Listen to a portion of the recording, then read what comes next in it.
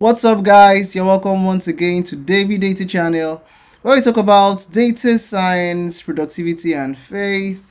And on today's video, we're going to be talking about DBT seeds. We've talked about how to start your DBT project, how to set up your DBT core, DBT models, what they are, and today we're talking about DBT seeds. Right, so as you can see from our documentation here on DBT, it says seeds are simply CSV files in your DBT project, typically in your seeds directory, that DBT can load into your data warehouse using the DBT seed command. Right, so we've used DBT run, DBT build, DBT test command. Right, there are other commands on DBT, and one of them is DBT seeds. Now, seeds can be referenced in your downstream models the same way you can reference models using your ref functions. Now, one of the good things about seeds is that seeds, they are located in your DBT repository, they are version controlled, they are code reviewable, and they are best suited for static data that doesn't change frequently. Some of the use cases we have here on DBT docs is a list of mappings of country codes to country names, a list of test emails to exclude from analysis, a list of employee account IDs. It could also be a list showing your target score for maybe sales managers, showing their targets, right, for sales managers, that kind of a thing. Yeah, but really they are best suited for data that doesn't change, or say information about your businesses that are unlikely to change in a very long time, right? And poor use of DBT seeds would be loading raw data that has been exported to a CSV, right? And also for saving personal identifiable information. So quickly, we are going to go to DBT right now, and remember your DBT seeds and your seeds directory. So I'm just going to copy this stuff and then we'll go to our DBT project on VS Code, right?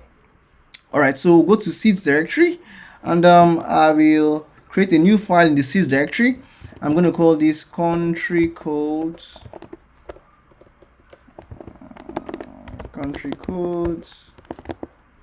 .csv. Let me make it a snake case. All right, so I'm going to paste this in here, and so DBT will see this as a CSV file that has country code and country name: US, United States; CA, Canada; GB, United Kingdom. I could add NGR, Nigeria. I could add QA as Qatar. Yeah, really, you see, these things wouldn't change, right? They wouldn't change for anything. And then we're going to add, let's say we add Brazil. Let's say BRA, and we call this Brazil. And so we save this file. So let's run our DBT debug to confirm our connection. Right, so you can check the first video on how to set up your project, on how to set up your DBT projects. Right, so yeah, running DBT debug to confirm our connection. All checks passed. So we're going to run DBT seed so it can push this to our data warehouse. So DBT seed.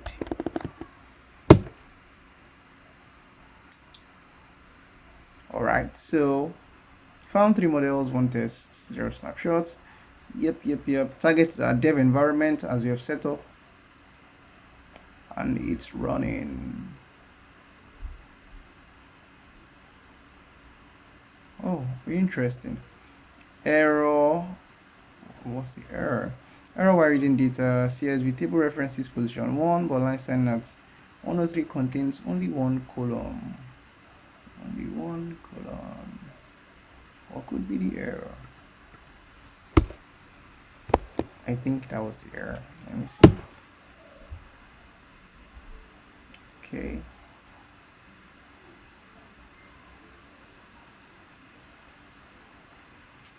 Let's see.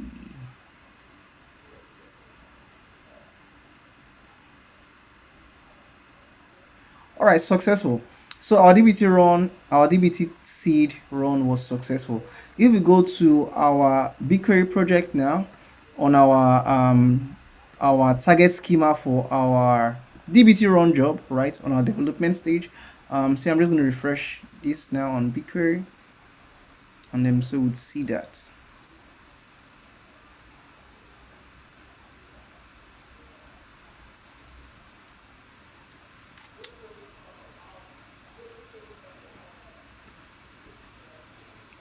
okay.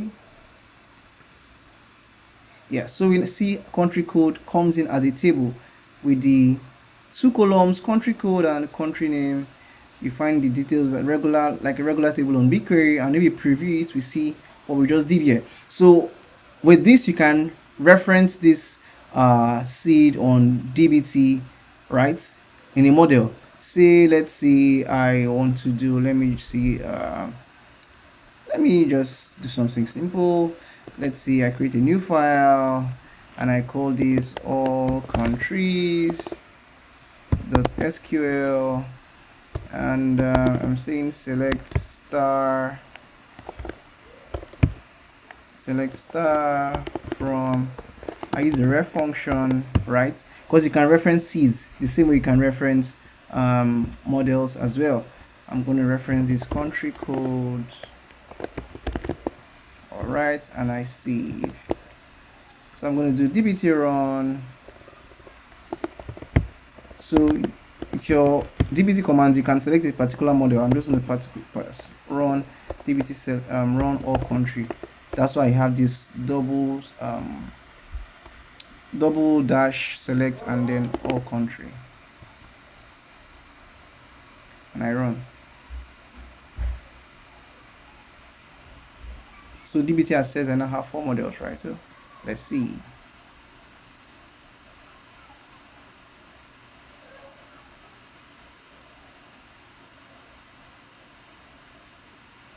Successful. So if we come here and run this, we will see, let's refresh this.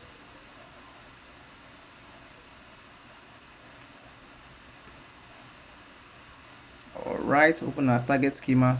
We see all country in here, same thing, right? So really DBT seeds are beautiful, and the good thing is that you can make reference to them and use them in your joinings, on your analysis, your metric creation, to reference, so basically to help you reference data that do not change all the time.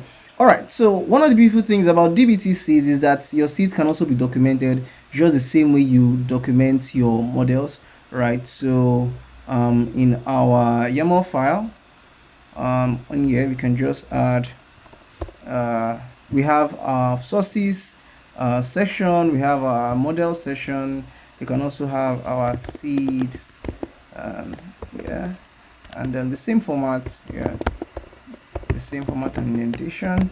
And what's our seed called? Country code. Country code. Let's see what else we have there. You can put the description, you can put columns, right? That's the thing. Everything. You can even add tests, right, to your columns. The several tests are available on DBT. That's the thing. Yeah. So there, DBT seeds is a good way to improve your projects, right? So I'm just going to do a full DBT run now to run all the models. Awesome. So great. All right. So I hope you got a thing or two out of this video. Please don't forget to hit the like button and subscribe button, and also drop your thoughts in the comment section. All right, thanks. Bye.